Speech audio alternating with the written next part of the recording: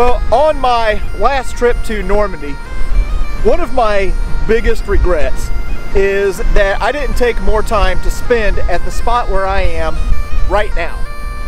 This is Sword Beach, and on D-Day, this is the spot where the British 3rd Infantry Division landed, along with several British Commando units. And really, two of my favorite figures from the Normandy invasion landed right here. And their names were Lord Lovat and Piper Bill Millan.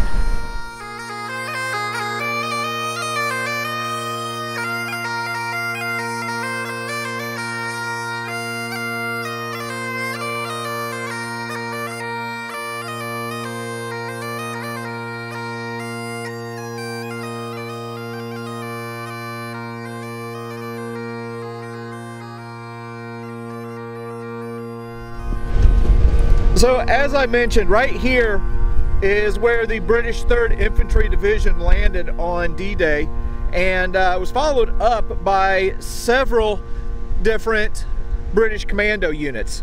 So the 1st Special Service Brigade was made up of the 45 Commando Royal Marines and Commando numbers 3, 4, and 6.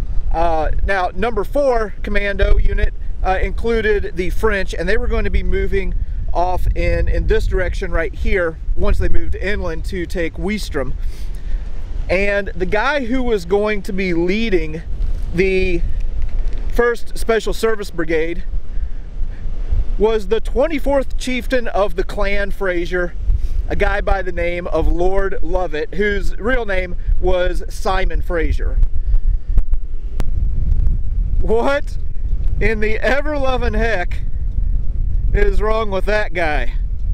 Holy smokes, it's freezing cold out here. So Lord Lovat had commanded a unit at the failed Dieppe raid.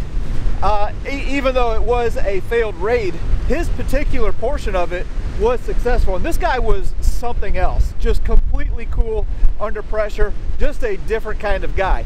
And being a Scotsman, if he was going to be leading a commando unit in the invasion of France on D-Day, well, my gosh dang, he was going to have a bagpiper with him. And the man that he drafted to play bagpipes up onto Normandy was 21-year-old Bill Millan.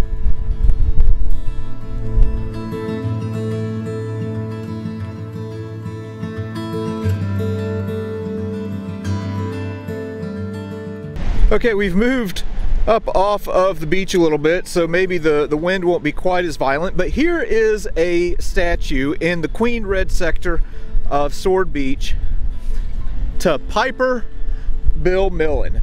Now, not only is he the only person on D-Day who is playing the bagpipes instead of carrying a rifle, he's also the only one who wore a kilt. So out of the, I don't know, 150,000 men who attacked on D-Day, Bill Millan is the only one with a kilt. So you can imagine jumping into the English Channel with that thing on.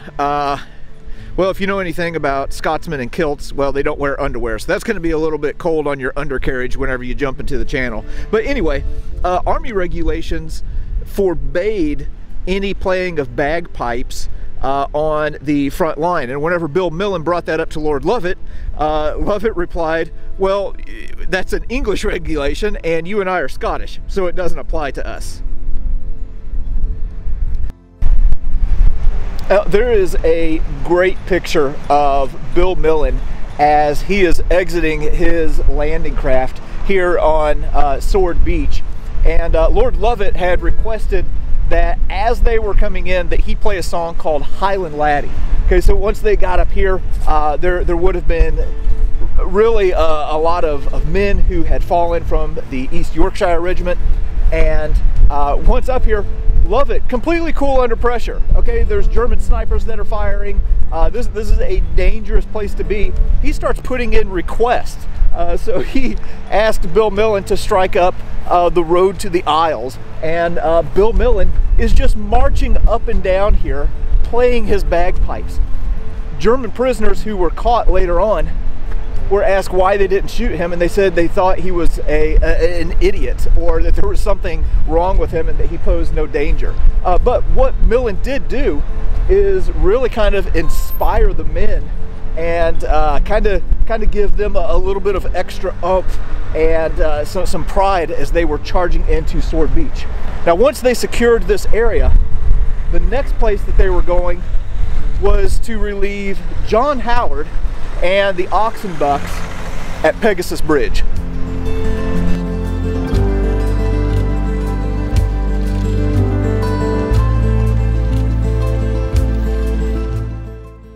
Before we move on, I just wanted to come back and check on this son of a gun and make sure that he's still alive.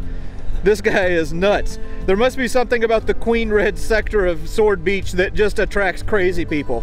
We got Bill Millan in his kilt playing the bagpipes in 1944, and we got this dude in 2021.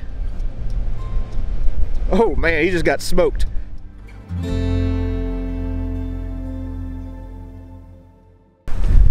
Okay, we're still heading to Pegasus Bridge, but there's a memorial here in Ouistreham that I wanted to stop and check out real quick on the way back to Pegasus. So this spot right here, which on the 6th of June was a German strong point here in Ouistreham, is now a memorial to the commandos who helped to liberate this area. So if we go over here, here is a statue for Philippe Kiefer. He was the leader of the French commandos from Commando number 4, who came in and liberated this area. And if we go over here, well, this is Lord Lovat. This is really nice. I like what they've done here. All right, we're gonna go ahead and move on to Pegasus now.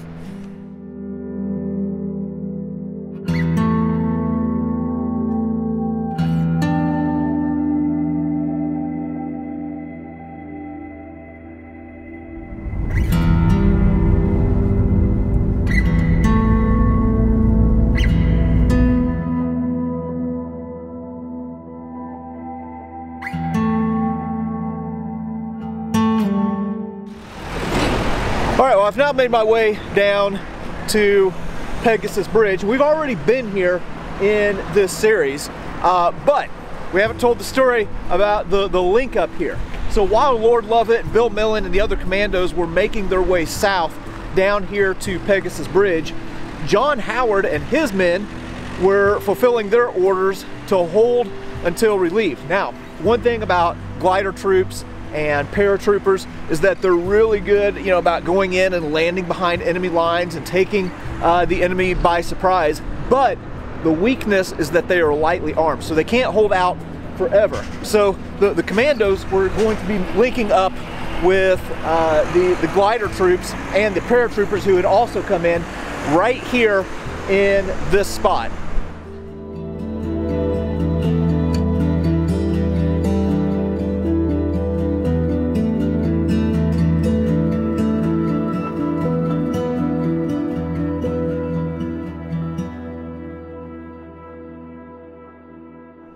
So here's one of the German defensive positions here at Pegasus Bridge, and as the oxen bucks were holding out, there was actually, oh, it's a little bit bright there, but there were a couple of German patrol boats that were making their way up from Caen here on the Caen Canal. And I think Wally Parr, if I remember right, is the guy who fired on them. And then there was also a German airplane that came and dropped a bomb on Pegasus Bridge. It hit the bridge, but it was a dud. So there were a lot of efforts by the Germans to try and retake this bridge, and the 21st Panzer Division was going to be closing in on them pretty soon. What we're looking at here is the Gondry Cafe. This was owned and operated by the Gondry family. As a matter of fact, they had been working with the French resistance and had been providing information about the German defenses here at Pegasus Bridge. Well, in the early morning hours of June 6th, this ended up serving as an aid station for John Howard and the Oxenbucks, and it was right here where some of the men from the Oxenbucks started hearing the sound of bagpipes coming from that direction right there. So right here in this general vicinity is where Lord Lovat and the Commandos would have linked up with Major John Howard and the Oxenbucks. So this right here would have been the first link up between seaborne and airborne forces on the eastern flank of the Normandy invasion beaches. Now, in the movie The Longest Day, there's a scene that depicts Bill Millan marching across Pegasus Bridge playing bagpipes. In reality, Lovat told him to be silent as he crossed Pegasus Bridge here, but as they were making their way down to the next bridge that crosses the Orne River, codenamed Horsa, well, he told Bill Millan to strike up the bagpipes again.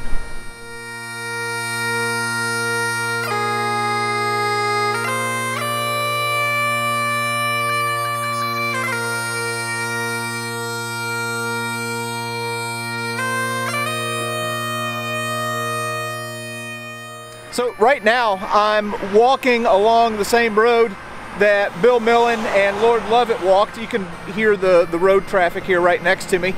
Pegasus Bridge is right back that way.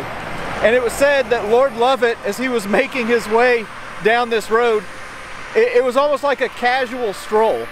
So there's an example of leadership there with Lovat, and that whenever everything is going crazy, he is the one who is remaining calm no matter what. So calm that he's making requests for songs on the bagpipe. And the spot where they made their way was right here at Horsa Bridge. And that was going to fully complete the link up between the seaborne and airborne forces. Look up more on this story and these people, because I didn't even tell a fraction of their whole journey and their whole story. But it really is quite amazing. So glad that we got to come here today.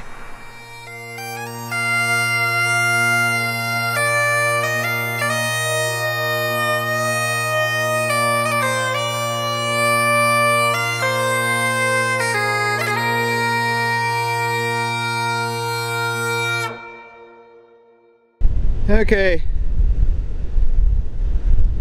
The only reason I'm filming this is in case my son takes a spill and falls into the English Channel. I want to have it as a lifelong memory. Oh, don't slip, boy.